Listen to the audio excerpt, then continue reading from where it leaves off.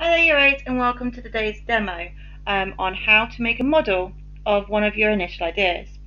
So that by the end of this video, and over the course of 2 lessons, you will have created something similar, but hopefully better, than what I've got in front of you.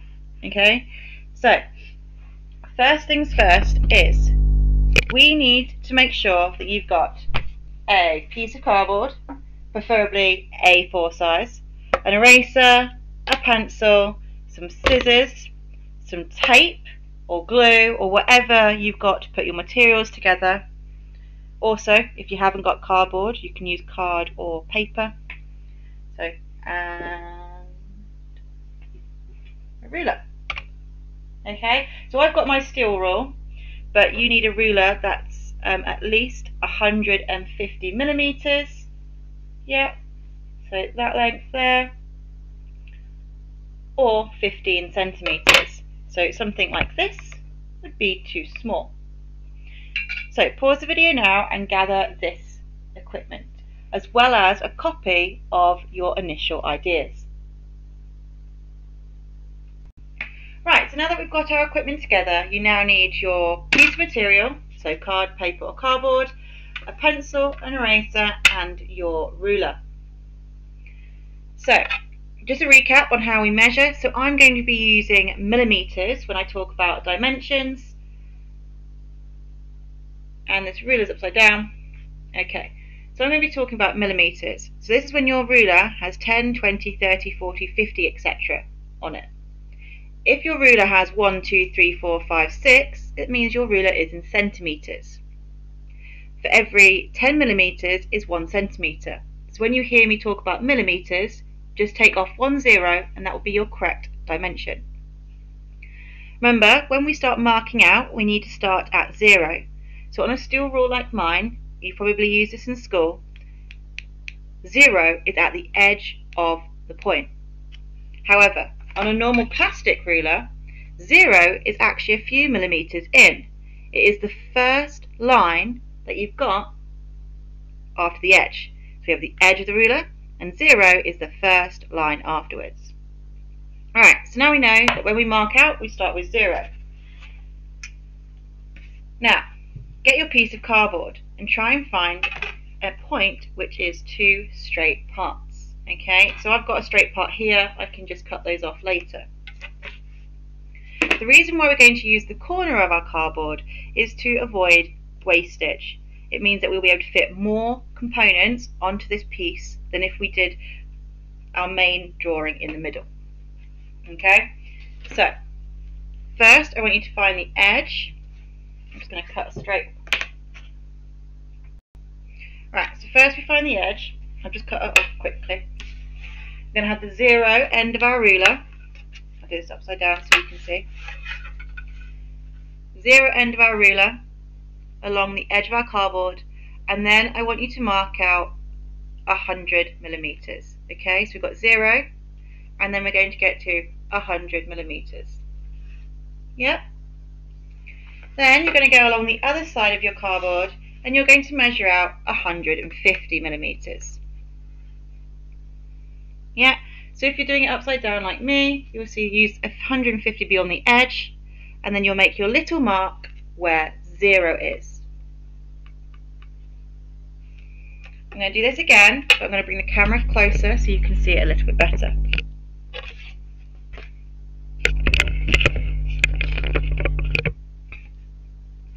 So I've got my first 100 point, and now I'm going to do it again. So along this bit, I'm going to line up my 0 with that mark I made. And then I'm going to mark at 100. And then going to line it up with the other edge that I did and make sure that that is 150. So that's 0, and you can see that 150, I make a mark. Yeah. So when you're happy with the placement of your points, you can then use your ruler and your pencil to join these dots, making a straight line. So, the camera's all over the place, sorry guys. Go place our pencil on our mark. We're going to put our ruler against that pencil, and then we're going to line up that ruler against the second mark. And then drag. This is another reason why we will line up our shape against the outside of the material, because I've only had to draw 2 lines, and I know that these 2 will already be cut straight. So now that you've got your lines drawn out, you've got your rectangle, I want you to draw another rectangle of the same size. So I want you to draw another rectangle which is 100 millimeters by 150 millimeters. And I've just realised that's upside down. Yeah, so I want you to draw another rectangle that's 150 by 100 millimeters. Now, if you've got some if you've got some cardboard like mine, I'm going to draw it here, because then it will avoid wasting my cardboard further. Take a moment now to draw a second rectangle next to the first one that you did, of the same size. So as you can see, I've now got one rectangle that's 150 by 100 mil, and another rectangle that's 150 by 100 mil. And now I'm going to get my scissors, and I'm going to cut along those lines that I've just drawn. There, so now I've got 2 rectangles that are the same size. Okay, so what we're actually creating today is a prototype. So a prototype is something that is realistic. So for us, we're actually going to make ours life size. What we've got here with our 2 rectangles is the base of our base, the basic version of our base, as well as the same bit, here we go, of the spine of the clock. Okay, so this is our foundation that we get to work with today. So first, put your base to one side. They're both exactly the same, so just choose now. Right, that's my base, and then we're going to draw out our initial design. So remember, what we're doing is we're creating a model of one of our initial designs. So if you haven't already, take a moment now to pick your favourite. If you missed the initial design lesson, then you're welcome to copy my design, or you can grab your mood board or just images of Art Deco clocks and choose one of those to make instead. So I'm going to go something similar to what I showed you at the beginning of this video. It's quite a nice Art Deco design. So I'm going to use as much of my cardboard as possible. So I'm going to keep the exact same width. I then want to do like a nice little edge bit going down so it's thinner at the bottom. Okay, I don't like how thin that is, so I'm going to make that a bit bigger. I'm actually going to bring my ruler out and measure that. Okay, so I'll probably bring it about here, which is 30 mil in, and then another 30 mil in from the other side. So first things first, I want you to sketch out, so remember, rough lines, rough pencil lines. I want to sketch out what design you want. You can do something like triangle like that. You could draw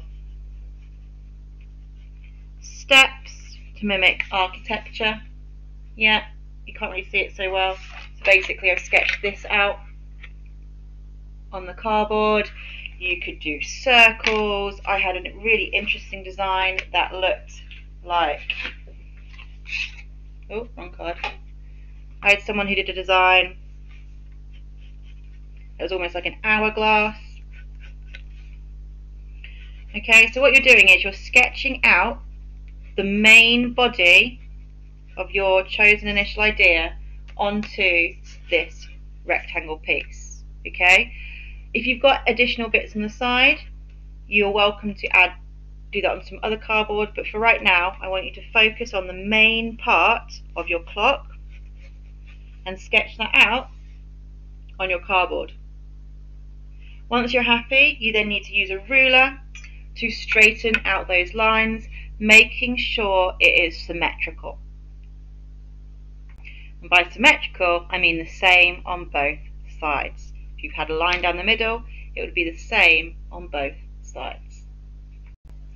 Right, so I've done my sketch, I've straightened up my lines, I've made sure that the shape that I've drawn is symmetrical on my piece of cardboard.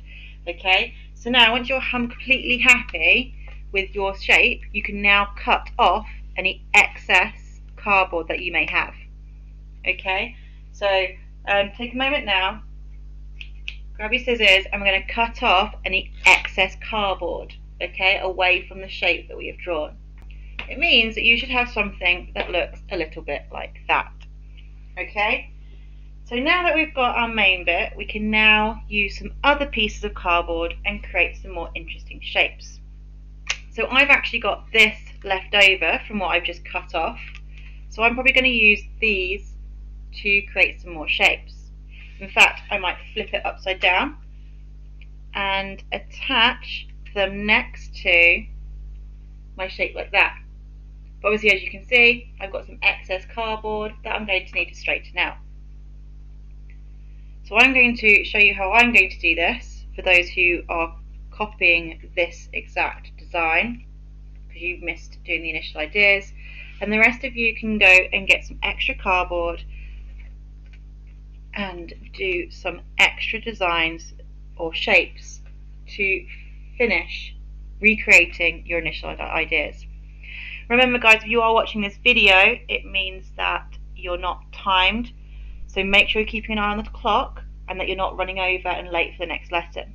This is over the course of at least 2 lessons, so you've got time to come back to this if you run out of time. Okay, it's not a race, it's not a sprint, it's a marathon, so take your time and make sure you're getting this right. So, one way that I'm making sure this is even, using my ruler, there we go, and I've made a straight line like so. Okay, so now I know that that's going to be completely flat. I'm going to get my scissors, snip off those 2 bits. If I wanted to, I could probably add those 2, but my design was something that looked like this, like so. So pause the video now if you still want, so you can rearrange your shapes, make some extra shapes, etc. When you finish doing that, lay it out on the table in front of you to check that it all goes together and that it's all nice and symmetrical. Okay, you also need to make sure that it actually looks like the initial idea that you've done. Pause the video now while you get to this stage. Okay, you're happy with it, it's laid out and it's symmetrical. Okay, so now that you're happy with the layout, if you've got more than one bit, we need to stick these parts together. Okay, so if you've done like something like this, then realistically you can miss this step. But if you have got more than one component to your bit, we're going to need to stick them together. So you can use glue, but honestly with the clocks I found tape is much more effective. So I'm going to get some tape. Ooh. Apparently fight the tape. And then I'm going to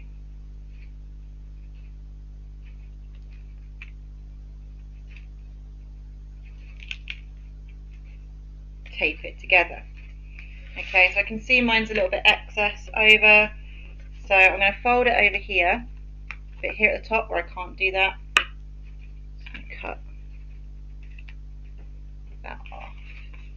Okay, if you want, you can do both sides. Sorry for the noise.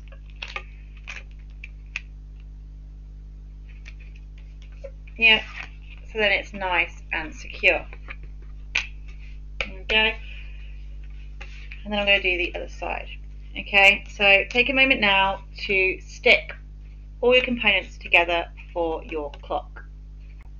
Okay, so by now you should have stuck all your pieces together. So now you've got, this is what your clock face will look like. Okay, I've got my lovely clock, I've got my lovely spine where my clock will go. I've also got some extra pieces to add on to that Art Deco effect.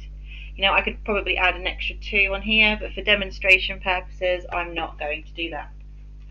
So once we're happy with our face, we're now going to move on to the base. Okay, so that little extra bit of cardboard that you had, this is actually going to be the base for your clock, which I mentioned earlier. So for this, honestly, you can do whatever you want to it, but you need to do something, okay? So you can either, sorry, I've still got the original lines on there. Okay, so you can do whatever you want to this, as long as your clock face fits on it, okay? So you could just curve the corners, you know, yeah, so then you'll just be snipping off the corners so they're rounded. You could make it a circle base. Let me actually get a proper circle for that. Yeah, we could do a circle base. Yeah, so, oh, you can't see, so it's a circle on there. Can you see that? Yeah. Do a circle, you could do an oval, you could do a diamond, you could even do a triangle. You can do whatever you want to this base as long as your clock face fits onto it. Okay, so first sketch out what you want to do. Take your time with this. Remember, light pencil strokes so you can rub out any mistakes. And then neaten up that line. Once you've neatened up the line that you've chosen to do, you then can grab your scissors and cut that out. Okay, so remember, don't just do a random circle on the edge of the cardboard, in the middle of the cardboard like I did. If you are going to do something small, keep it to the edge so you're not wasting any pieces of material. Okay, so do your base, sketch it, outline it, cut it. Okay, so now I've got my clock, I've now got my base. So there's only two more things that are left to do.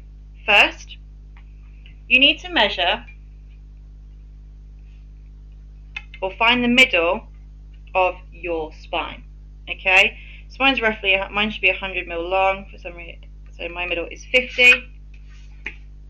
Draw a faint line down the middle, and then towards the top, preferably 90mm from the bottom, only if you can, because I forgot to tell you this. Okay, so I'm going to do mine at 120. Yeah, so 120, and then you should have like a cross like so, but straight. Okay, so where the two lines meet, I want you to press your pencil there. Okay, so you've made an indent, and then I want you to carefully, like, make sure you know how when you thread a needle, not thread a needle, when you sew, place your pencil into your cardboard. It's going, pencil's coming out in between my fingers. Yeah, we want to get that pencil all the way through, so then we've got a lovely hole in our clock. Okay, that's to represent where our clock hands will go when we've finished. Like so. Whoop. Yeah, so those clock hands, obviously they won't move, mine's a bit loose. Okay, but that's what that hole represents. Okay, so now that we've done that, we now need to attach our main clock to our base. Okay, so, but again, we're going to do this with sellotape.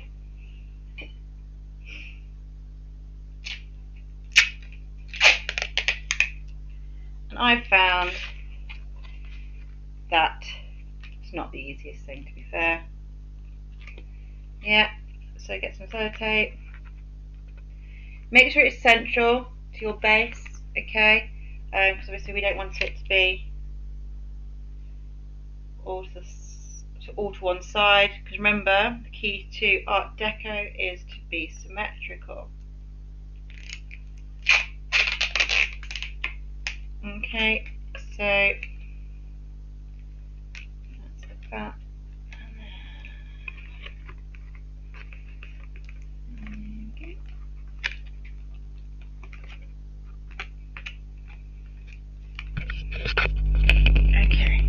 So, big reveal. Sorry, just kids' toys everywhere. Right, there we go. A bit close. So, that is an example of what we want our model to look like. Okay, If you've still got time at the end of the second lesson, or even the third, depending on how long we do this for, you can add some detail to it. So if you're going to add some extra little details or drawings or patterns to it, you're more than welcome to add this as well. Okay, it might be a bit harder with sellotape, but if you use masking tape, then you'll be able to paint over it or colour over it as well. Okay, if you do have any questions, don't forget to email or send a message on ePraise to your teacher. Okay, and they'll be happy to help. So thank you for joining this demonstration. I hope that your clock model turns out fantastic. Don't forget to send your progress to your teacher as well. Thank you. Bye.